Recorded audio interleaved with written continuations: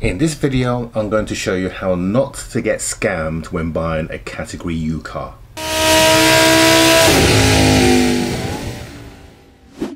Hey everyone, and welcome to today's episode. So just to let you know, we still have the Corsa here, and the reason for that is because my garage of choice, or my body shop of choice, came back with a really high price to repair the car, which I couldn't agree to. So I have two other backup body shops who have stepped into the frame, and one of them is going to be able to do it. Unfortunately, he can't do it for another week or so because of jobs that he's got piled up. But the price he came back with was less than half the price of the one that got quoted, so I'm willing to wait. In the meantime, there's a couple of jobs that I need to do on the car that I found since looking at the car last week, and I really want to get them right so the new owner has absolutely nothing to do when he takes the car away. So while we're waiting for the Corsa to go into the body shop, I thought it's time for me to go and start looking for my next project car. And really, the next project car I want to be a sporty car that we're going to be able to do up, add some bits and pieces onto it, and we can review the products that we're going to be used, because that's really part of what this channel is about. So it's about repairing salvage cars, but also we want to have a theme project car that you as viewers can take a look at and join me in the journey of making this car better than what it was when I first got here. So I decided this week to take a trip to my local Copart, my Westbury branch, to take a look at 3 cars that are potential. One of them is a potential project car. The other 2 were opportunity cars that I was going to look at. And if you can recall from last week's episode, when we spoke about some of the hazards you need to look out for on a Category U car, in this video I'm going to show you a Category U car that, had I bought it, would have caused me huge issues in terms of having to repair it. So let's take a look at 3 cars that I saw this week that were potential good buy cars that I saw viewing on my local Westbury branch, and then I took the opportunity to go and have a look at it. So we're going to take a look at the car first of all on Copart, and then we're going to see if there's anything in those images that we've seen that would indicate a problem, and then we're going to see the video in the flesh of the car and see what the issues were, if any. But then you're going to see the scam car and why this car would have been a bad buy. Okay, so let's take a look at the screen now, and we're going to take a look at our first car that we had a look at when we went to Westbury. Okay, so the first car is one of Rob's special from our friend at Salvage Rebuild UK's. It's a Fiat 500. So I saw this car and online, and I thought, wow, it's a pretty looking good car. And I put my bids in, and if you notice, my highest bid was £750, which I thought was a good price for this car. Okay, so looking at the pictures now, you can see that the car has minimal damage. There is a little bit of damage down here. It's not even damage, it's a scrape. It's where someone has scraped the car. There's one here as well. I'm going to put the picture in HD. You can probably see it on the left. There you go. You can see the scratches on the side there, and that looks like there could be a little dent there as well. Airbags have been deployed, so I can see that the passenger, main steering wheel bag has been deployed, and you can just also see on this side here that the passenger one has been deployed as well. But other than that, it looks okay from these pictures. Can't really see much more. Back seat looks clean. Engine bay is tidy. So the fact that all 3 or both airbags have been deployed tells me that the legs on this car could possibly be dented, so we need to check those because that's where the sensor is. Car's done 84,000 miles. We can see that it's running, and while it's running, we're looking for any lights, so we can see definitely the airbag one, which we would expect. But other than that, there is no other lights, no engine lights, etc. on that will cause us of any concern. The damage, primary damage, we can see is a front bumper here, but like I said, we really need to see the legs on the car to make sure they're not bent, because if they are bent, that's going to cost additional money to put right. We can see the scratch here again highlighted in more detail. so it's really a scrape. We may get away with just buffing that out, but it's superficial damage. And then we have the chassis, the tag number on the vehicle. Okay, so let's take a look at the vehicle in the flesh now, and let's see what we found when we went and did our initial viewing. Okay, so if you look on screen now, you should be able to see the Fiat 500. So as we can see the front is definitely damaged, as we saw. Now here's something we didn't see. Windscreen's damaged, so we need to replace the windscreen. Now let's take a look inside just to make sure that everything is as we expect it to be. So the interior is okay. There's no smells in the car. I'm very conscious of smelly cars after having the Seat Leon. As we expected, we can see that the airbag has been deployed. I'm just checking the plastic trim to see if anything else has been pushed around. And yeah, so the passenger airbag, that's been deployed. So we're going to need a new dashboard for this car, as I expected. Now, this car is a lounge model, so it comes with the glass roof. It's not a sunroof, so you can't open it. It's just a skylight roof, which is pretty desirable as well. Now this is the important thing. We need to check the legs, so we're going to lift the bonnet up and check the legs. So there's the left leg, and that is pretty straight. There's no deformations in that, and the other leg is exactly the same as well. So we know the impact is going to be in the front crash bar, which is easy to replace. The radiator is buckled, has been pushed back, which confirms that the crash bar has been dented in. So that definitely will be having to replace that. We may have to replace the radiator, although it did have water in the header tank, but we need to make sure that the car holds water. Just checking the body now to make sure there's no other dents or anything.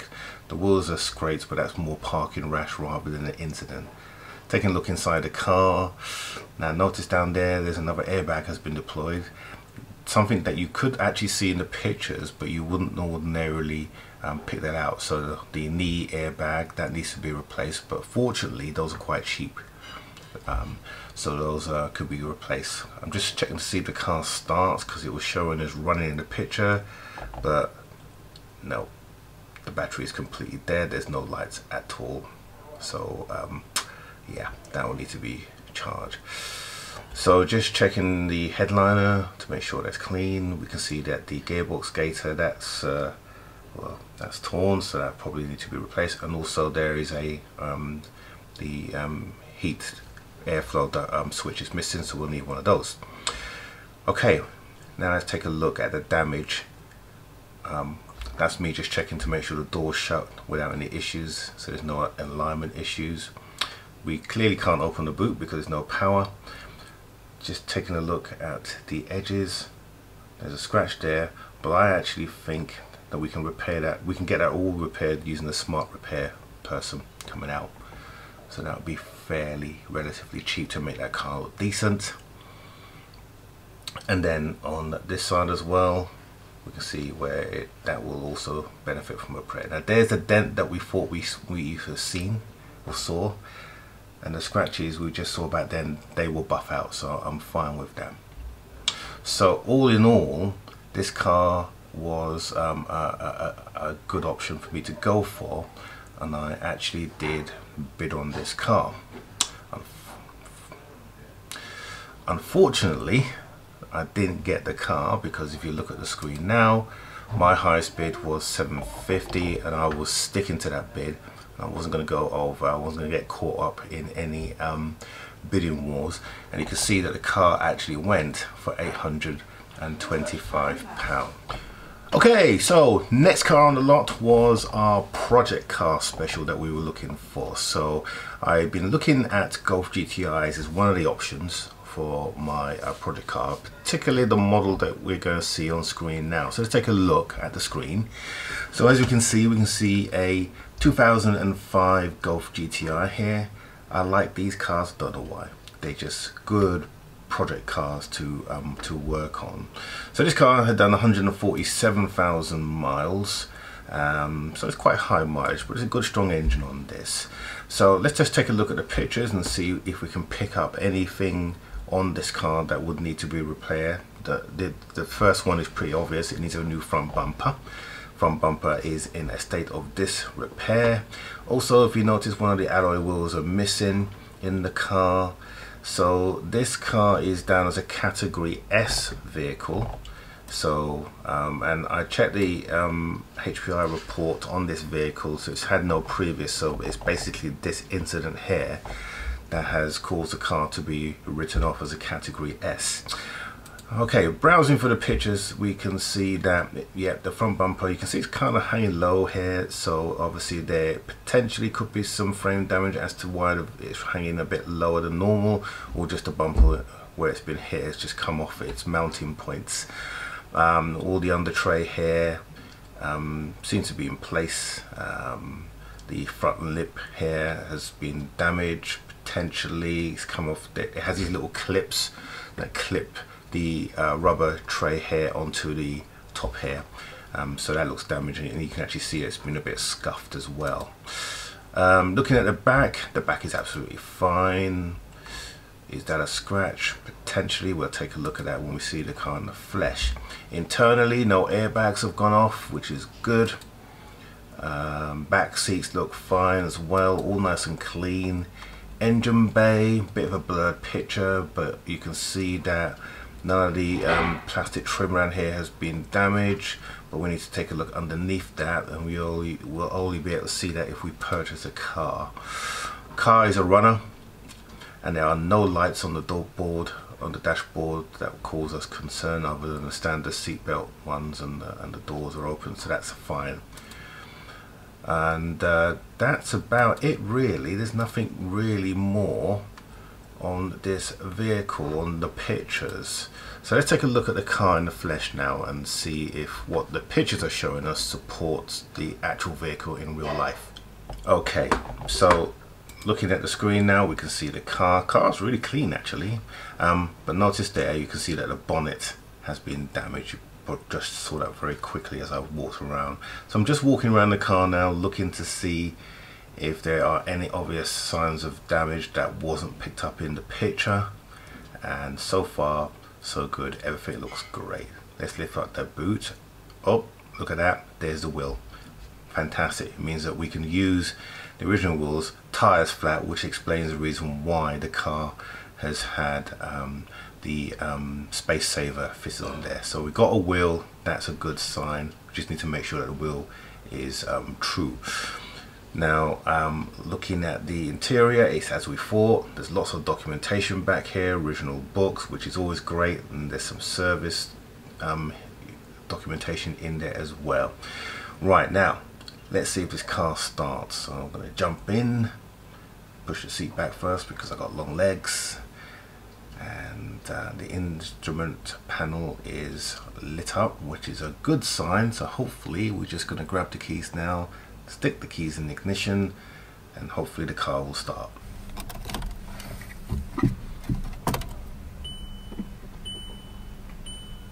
Nope. Unfortunately, the car wouldn't start. So battery's dead on it, so I've used the booster to start it. But other than that, the car looks pretty straight. The damage is superficial. Let's take a look at the legs now. So we're going to lift the bonnet up. Okay, so the left leg looks pretty straight. The right leg, that also looks pretty straight. I can see the legs, you can't see it so well in the camera, but the legs look straight from what I saw. Let's take a look at the damaged wheel to see if there's anything being pushed back, and that wheel looks pretty uniform. Again, the interior looks great, no airbags, no low airbags, the doors close fine. This is what I do, I always check the doors to make sure that they all close fine and that there's no rubbing or any friction. And I don't know, oh yes, just was wanting to check to see if there's, there you are. So we've got our wheel brace kit, and the reason why I've done that is because the Corsa didn't come with a wheel brace kit, so it's all these things you pick up when you from past experiences. So I always check to make sure there's a wheel brace kit in the vehicle. Okay, so looking at this car now, I'm quite happy with it because there's the bonnet that needs to be repaired. That can be repaired, so I'm okay with that. None of the trim, other than a bumper, all the trim above is all fine and doesn't need to be changed. So this car is a good potential bidding car, and it's something that I actually put a bid in. But did I win the bid? Let me show you the results of that auction. Okay, so if you look at the screen now, you can see the autoauction.io results, and I put in a bid. My highest bid that I was prepared to go on that car was £700. Unfortunately, it sold for £850. So it's really important that you stick to your budget at all times, because it could be the difference with you making a decent margin if you plan to sell the car or not. If I was planning to keep this vehicle, but I had a set budget that I was going to work with, and it went above that, so I let that car go. Don't forget, there'll always be another car, so don't let your heart rule your head. Okay, so let's take a look at the next car.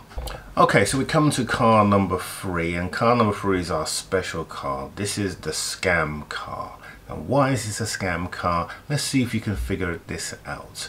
So the car is a Category U, and let's take a look at the screen now.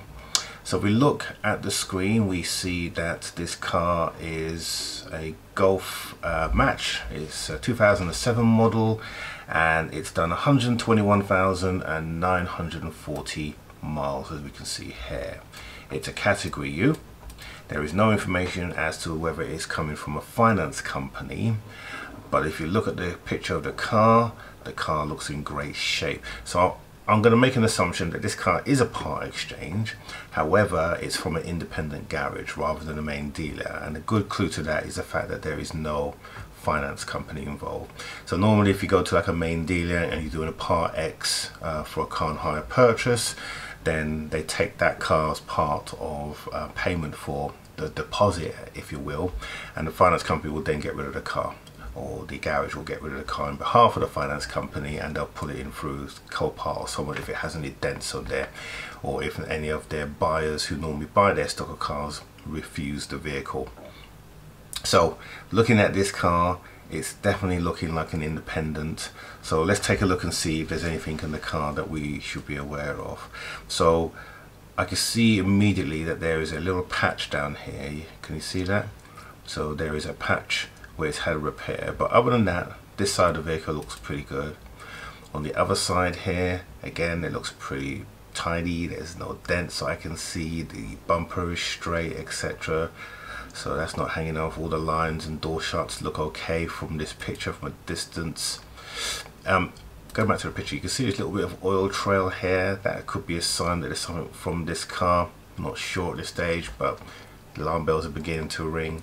Anything that you see that could be suspicious, take that into consideration. The fact that this is a Cat U and it's been put into this auction. Looking at the back here, the car looks fine. Again, all straight. The bodywork looks fine. There's no obvious dents or cracks, etc. And on this side here, again, the car looks okay. There's these 3 odd things, so we'll make a note of that, and we'll look at the car when we go to see it live. And again, we can see that patch where it obviously has some rust, but other than that, the car looks okay. Interior wise, car looks pretty tidy. Back again looks very tidy, nothing to report there. Engine bay is what it is. It's dirty, but it's an engine bay, what do you expect? But there's nothing in here untoward that I can see, although looking at the water bottle, I can't quite see the line, the watermark, but then that's not unusual for this type of car. Now we're looking at the lights, looking for anything unusual. We have a lamp out, but that's a simple replacement. Engine's running, and there's no other warning lights, no airbag lights, etc. So that's a good sign. Front bumper, we can see there's a little bit of crack in here, and that's about it. A bit of bubbling of the paint, but that's really nothing to really worry about. It just needs a little bit of smart repairing if you wanted to be really finicky about it. But other than that, this is a 2007 car, so you know, it's a 13-year-old car, so you're not going to expect it to be brilliant. Again, the back looks fine. They've got a Union Jack here, so it's aftermarket, but other than that, that's absolutely fine. If you want to take that off just to bring the car back to its factory setting, you could do that quite easily. And that's about it. Oh, and it's got the toolkit in the back as well. That's quite important because these could be quite expensive if you can buy them second hand on eBay, etc. So I always make sure they're there because the Corsa didn't come with one again. So it's always good to make sure that it comes with these toolkits. Good. So nothing more really to report about that other than to see the car in the flesh. So let's take a look at the car and let's see if is there any reason why this car is in an auction and not been sold off privately, especially if it's an independent, because independents, if they find a good part X, they normally stick it straight back on the forecourt after a good valet. So why is this car here? Let's take a look at the video. Okay, so let's take a look at the Golf now. So again, looking in the interior, floor's dirty, but not really bothered about that. Now, the interior of the car looks great. Now I want to start the car and take a good look at it.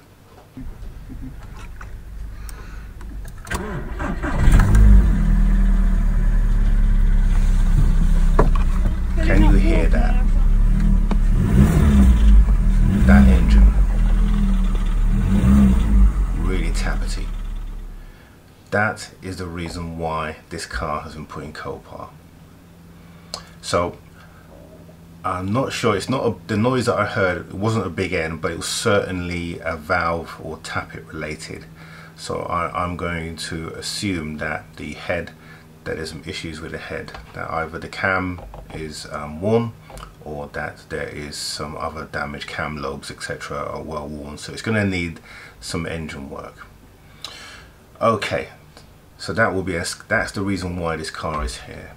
So we're going to take a look at the car and just walk around to see if there's anything else that we need to be wary about. Bodywork, all door shuts are all fine. The boot, yeah, it's okay, nothing really wrong with that. Our kit is there. Sometimes I always check these things, even though you see them in the picture. I do always check them because sometimes they go missing. You know, so always check them out. The marks on the side of the car were just stains, they weren't dents etc. And the doors, they all shut fine. So everything about this car was absolutely fine except for the engine, which was a shame. It even had a whole lot of history and paperwork, as you can see here. The last MOT etc., all the previous MOT. So the previous owner really took care of the car to an extent, but unfortunately with the engine making the noise that it did, it was a no-go for me. And then looking at the screen once again, you can see the auto auction IO listing of the car. Because the car did go for the auction, it got to a maximum of £375. So it would seem that everyone who came to see that car, or actually who saw that car, was also suspicious, and that's the highest bidding that it got, £375. So unfortunately for the owner, the car didn't sell and is now back on Copart for sale. And if anyone does their research, they will see exactly the same issue and they will probably stay away. In fact, looking at Copart now, there's still no bids on this car, so I don't think this car will sell, not for a while anyway. Someone will buy it because they won't go and view it and they'll look at it as an obvious bargain, then they'll get a surprise when they get it. Okay, so I hope that was a valuable lesson for you in terms of the perils and pitfalls you can come across when buying Category U cars. Always good to see them in the flesh. It's funny, Category S and Ns, they're very obvious when you see the damage, so what you get is what you get. But the Category U cars, unfortunately, people do dress them up or they put them through to Copart because they know that people are always looking for a bargain, and if you don't have your wits about you, you could end up buying a lemon, as that vehicle clearly was. Good. So next week we're going to be sorting out a few things on the Corsa before it goes into the body shop, and then the week after next we are going to be looking for our new car. I am looking for a project car. I'm looking for something sporty that we can add bits and pieces onto it, some performance parts, because I think this channel needs a proper project car. It's good to turn these cars over, but a project car really is needed, I think, to yeah, give us something to work for, and also to do some product reviews, which is part of what we said we're going to be doing in this channel. So that will be coming up very soon, so watch this space. In the meantime, I hope you've benefited from this video, and don't forget to like, share and subscribe down below, because that's really important for the growth of this channel. And also, if you like what you see, put it down in the comments. But if you don't like what you see, don't just give us a thumbs down, tell us the reasons why, because we're always keen to make things better for your viewing pleasure. So anyway, thank you for viewing this week, guys, and we will see you next Monday.